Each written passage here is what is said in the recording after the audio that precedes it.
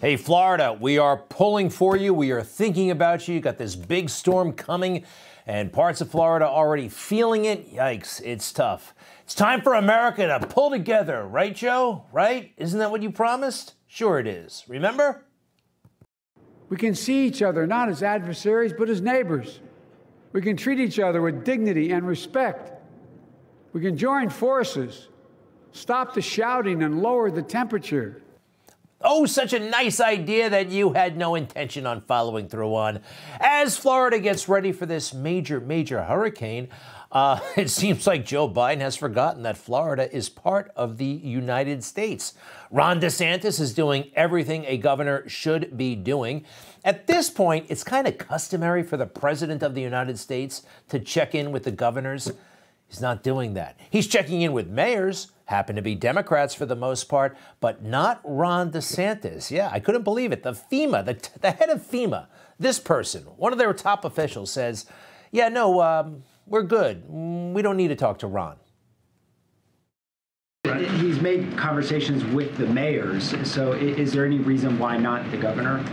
Again, we have a strong team that's in place supporting the governor right now, working side by side with him and his staff. We'll continue to stay engaged with him. Yeah. All right. So the answer is they are brutal political enemies. But you put this stuff down around the hurricane.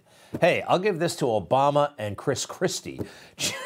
These guys came together in the aftermath of Hurricane Sandy, although Chris went a little bit overboard. He got carried away by his own ambition. More on that in just a little bit. But first, this horrible phenomenon, totally unnecessary, continues.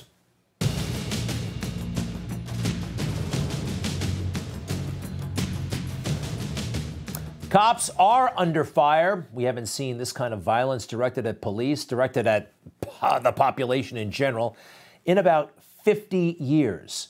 And part of it, so many lies have been told about the police day in and day out.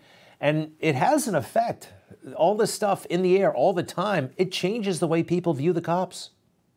There is a connection between the fact that law enforcement originated as slave patrols and are still in 2021 killing black men and women on the street. Policing began in this country with slave patrols. The idea that certain people are dangerous, inherently threatening. Many slave patrols evolved into police departments. You cannot disconnect modern American policing from slave patrols, from racial caste systems, and from systems of white supremacy.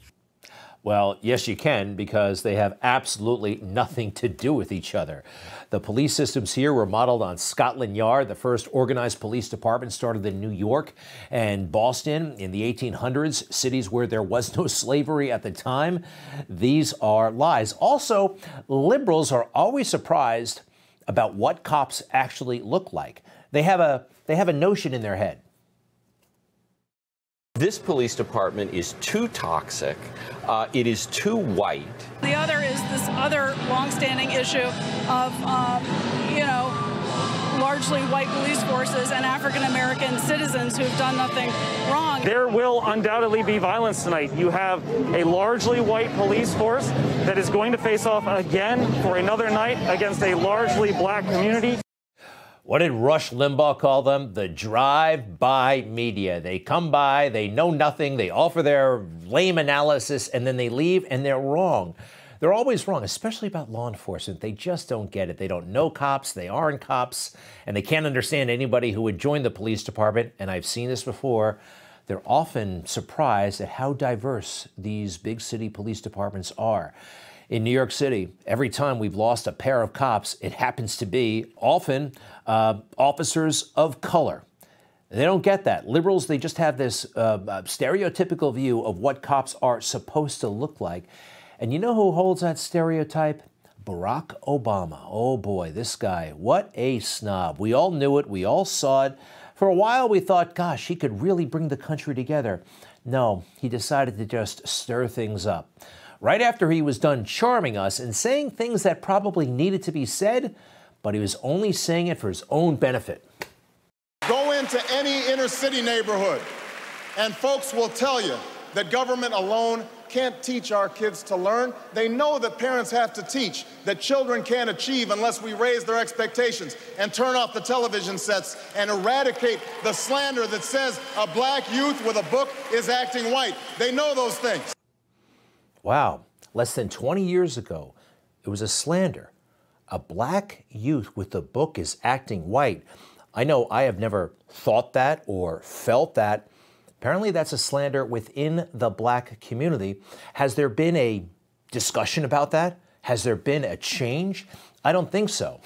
I know so, actually, that there hasn't been, because he barely touched on it when he was president.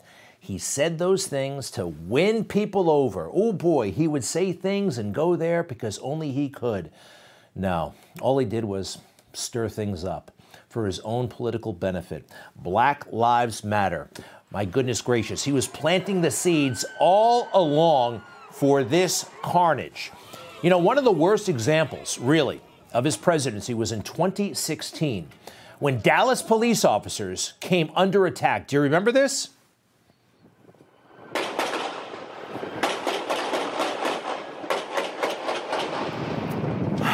Five Dallas police officers were assassinated.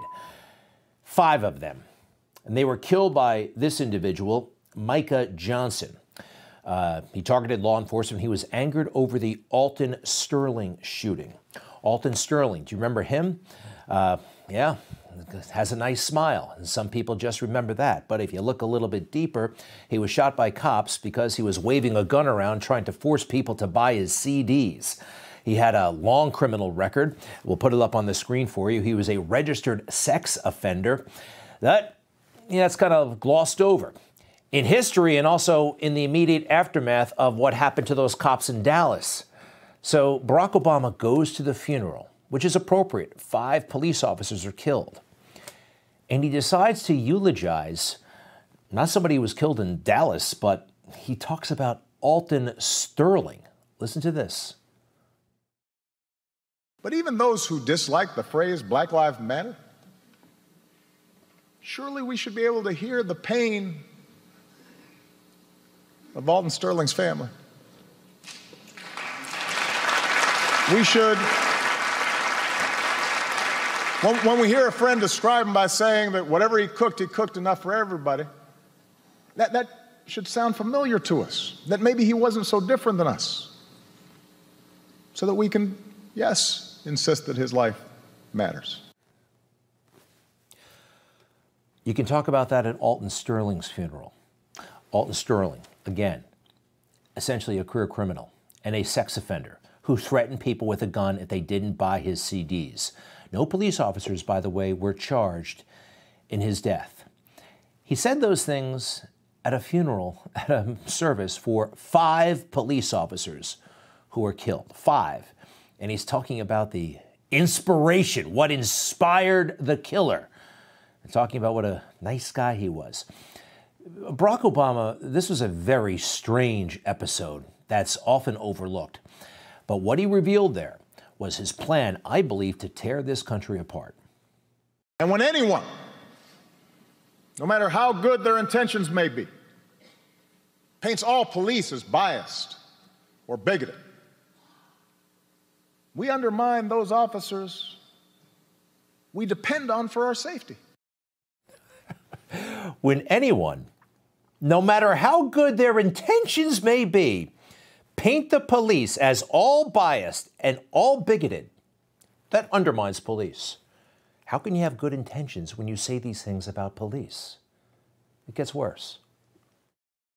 And as for those who use rhetoric suggesting harm to police, even if they don't act on it themselves, well, they not only make the jobs of police officers even more dangerous, but they do a disservice to the very cause of justice that they claim to promote.